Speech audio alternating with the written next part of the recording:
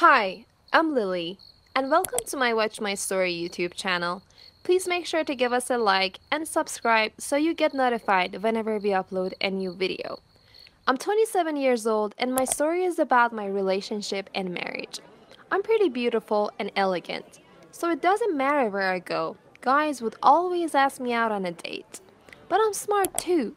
I always go out with rich guys who are younger than me, so I can get my own benefit out of it. They always pay and buy many things for me, things that you can't even imagine.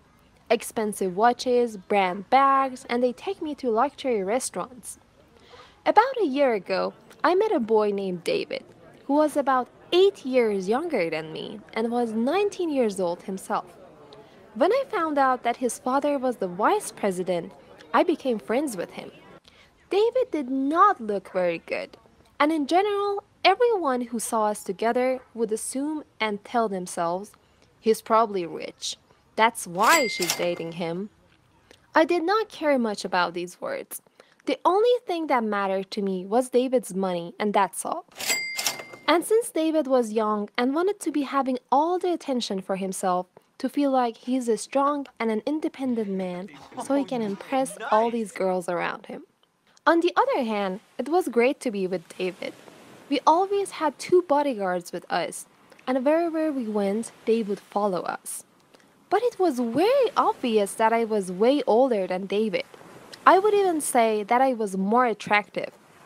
I also took the opportunity that David is not young and doesn't have enough experience.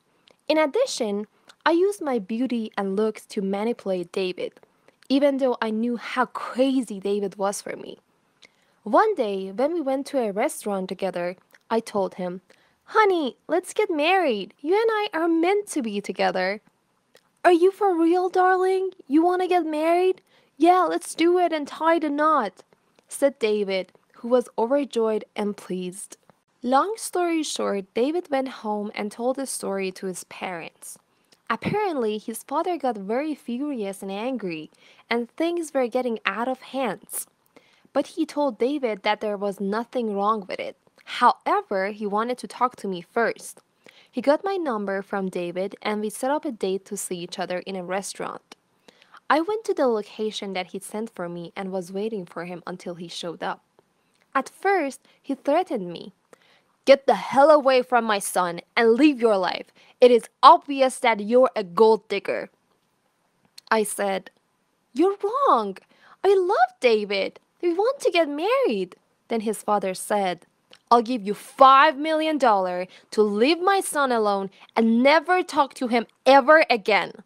When he said that, I shouted with joy, $5 million? Are you kidding me? Am I on a camera? His father took out a check and wrote and signed a $5 million. Before giving it to me, he said, "I'm giving this to you to get the hell out of David's life.